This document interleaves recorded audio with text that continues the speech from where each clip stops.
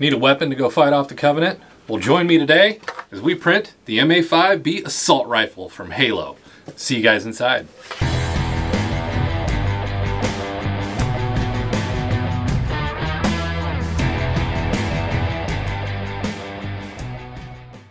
Hello and welcome to today's video. Today's video, as I said, we are printing the Halo assault rifle.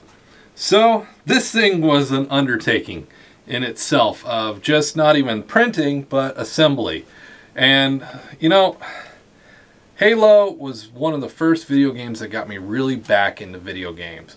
It's the first game that got me back to even looking at a console. A lot of good times were spent playing Halo with my friends growing up in high school and my senior year and first years of college and all that. And the iconic weapon that you always saw was the assault rifle. So kind of one of those things, I was intrigued by the model, so I figured why not, let's print it. It's always a great thing that'll eventually hopefully wind up on the shelf behind us here. There's still a lot of work to do on this one. This is it printed and assembled. I've still got a lot of seam filling and all of that. Then I got to primer it and get it ready. And there are a few defects that I'm going to fix from the printing process, but all in all, it came out really well. Nothing that can't be fixed or made better or work better. And you know, just the ability, I mean, this thing is life size. So we're going to kick over, we're going to get this thing off Thingiverse, we're going to go through Cura, we're going to get all 27 pieces ready to print, and then we'll show you guys the time lapse of it printed. And of course, it's already assembled. Now, here comes a challenge for you. Do you guys want to see me print Halo armor? If yes, 1, make sure you're subscribed to the channel. 2, hit a like on this video. And number 3 of that, which Halo? Which armor? Halo 1, 2, 3, 4, 5, maybe? Just which one would you like to see printed? Would you like to see the original, or do you want to see the newer hotness that's coming around? Or maybe even some of the shots we've seen from Infinity. So let's hop over to the computer, but most importantly, make sure you hit that subscribe button, join the crew. If you've got any questions about 3D printing, leave me a comment down below, and make sure you share with any of your Halo enthusiasts or 3D printer enthusiasts or anybody out there you think might be interested in seeing how a prop like this can easily be made using a 3D printer. So let's hop over to the computer. Alright guys, here is the file we are using today to make this wonderful MA5B rifle. So Emil Slavkovski, I am terrible with names, so I apologize now. This is the file on myminifactory.com. It is a wonderful looking rifle. You know, looking at the picture, you can tell the seams and stuff, but you know what? There's filler and 3D printing pin and ways to make this one better. And definitely that's something we're gonna do. But it's just a beautiful, simple model that's laid out in the configuration. So if you're interested in it, go find this guy, get this one downloaded. Links down in the description to this model. But let's get this down into Cura. As I said, there are 27 printed pieces. A lot of these are pretty large. There's not very small pieces. I think the smallest piece was the trigger and maybe the end of the flashlight here. So let's get over to Cura and let's get this thing going. Well, I'm going to choose that Cura. Those other ones are other projects that I have in progress for the channel. And I used a CR10 to print this just for sheer print volume. Now I want to double check.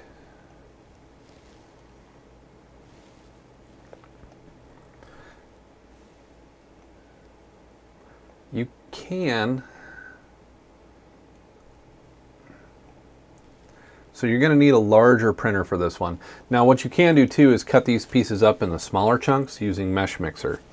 But I used a CR10 to print the printer, which has the wonderful nice size build plate. And I do apologize about computer slowness. I got a new one coming, it just hasn't arrived yet. So as you can see, there's wonderful detail on this model that just screams print me. And I did print it. But basically, what you'll see in the time lapse is I was on average able to do 3 pieces at a time. Some only 2, because it's a big model. This is this is life size. This is a large prop.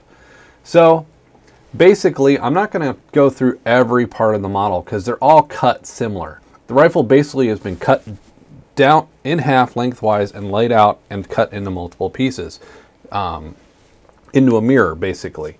So that gives it great printability. If you get a warped part, it really doesn't matter as much because that's going to be on the inside because you're printing the inside plate down. So if you're using a raft or something like that, it's not going to make a huge impact. You're going to be able to get good adhesion and that. But like I said, if you're wanting to use a smaller printer, Meshmixer can be a wonderful tool.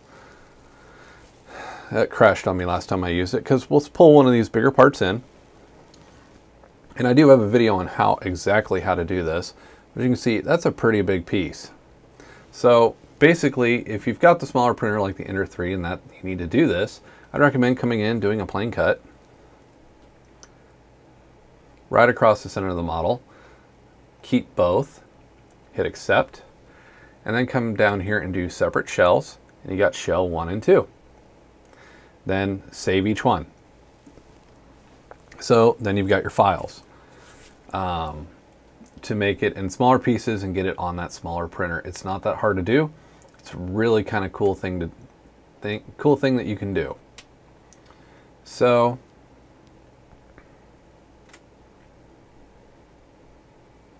yep, that should be everything you need to do in Meshmixer to get these down to that Ender 3 size. So you'll save that. You'll basically go to File, Save As, and make sure you save it as a, or actually, I apologize. You need to export and make sure you export it in that STL file type. And you can see I did some of that with the Mandalorian helmet. So that gets you down onto your Ender 3 off the CR10 build plate. But basically what you'll see is I think I had 10 different prints to get this rifle done. And I was doing 2 to 3. Occasionally I got a 4th piece on there, but a lot of times it was 2 or 3 pieces. Now, I printed this in a week, but I was also using 3 printers to do the job. So keep that in mind. I printed it pretty quick, but I do want to talk about some of the settings too. Layer height I did at 0.15. Initial layer height I did at 0.3. I wanted a thicker bottom layer. Wall thickness. I actually wound up moving mine to 1 and wall line count to 2. Top thickness I did 0.75 and I actually wound up having to bump up to 5 as my top layers for this model, just to get a good clean one. Actually, if you look really close in the video of the rifle, you see there's a few spots where the top layer was really thin. And it was because that setting had changed down to 2 for some reason on my Cura and I didn't catch it.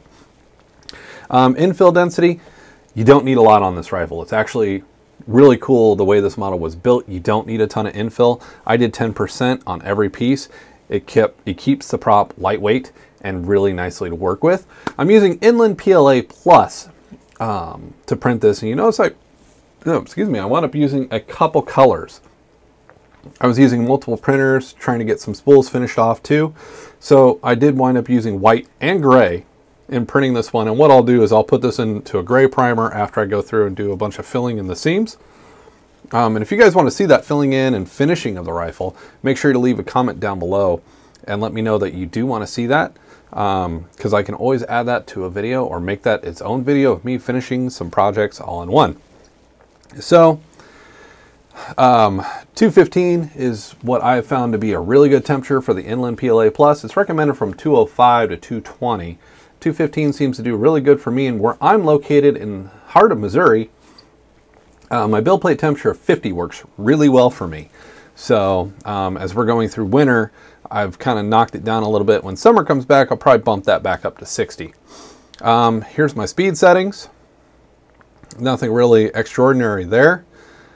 I do have retraction enabled because I'm doing multiple parts. I want to keep stringing down to a minimum. So 6.5 is my average retraction distance and 25 millimeters is my average retraction speed. So, and I do have Z-hop on when retracted and Z-hop on. Yeah, we're going to get rid of that one. It doesn't matter on this model, but I don't like that setting because it won't Z-hop over supports, which means I'm probably going to knock my support over. Cooling is pretty much standard settings. Support, you don't really need to do a thing here. There's not a lot that needs support on this model. There's a few edges like right here that will need a little bit of support, but 80% is right where you need to be. Build plate adhesion, I'm doing on a raft. And honestly, I did it with an extra margin of 2, just to give it a little bit more plate adhesion and kind of avoid stuff. I didn't do anything with experimental, and all you gotta do is slice. Now, you'll have to do this multiple times. As I said, I think there's 27 pieces divided by 3. There were at least 9 or 10 prints here that I did. But since I kept the infill low, an average print was maybe 1 day to 1.5 days for the set of parts. So this printed really quickly, really beautiful built model. All credit to the model maker on this one. I was excited to find this model and find one that came out so clean and looked really nice in the end, and one that, you know, I can customize this a little bit more to my own way.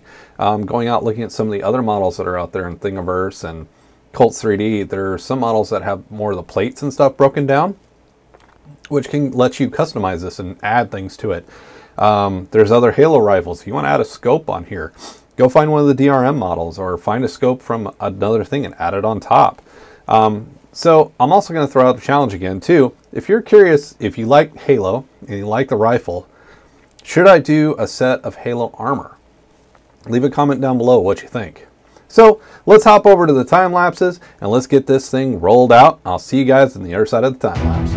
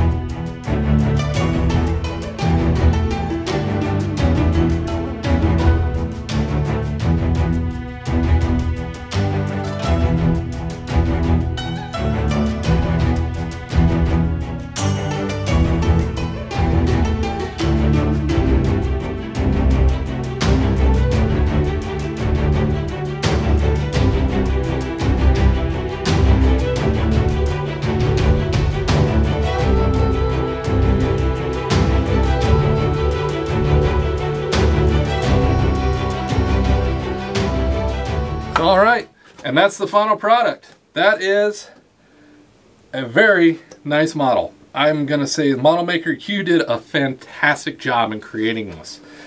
Just down to the detail, the printability, and just the amount of detail on the model itself, and then what you can add to it with customizations, making this rifle your own. Who says it has to be Master Chief's rifle? It can be your rifle.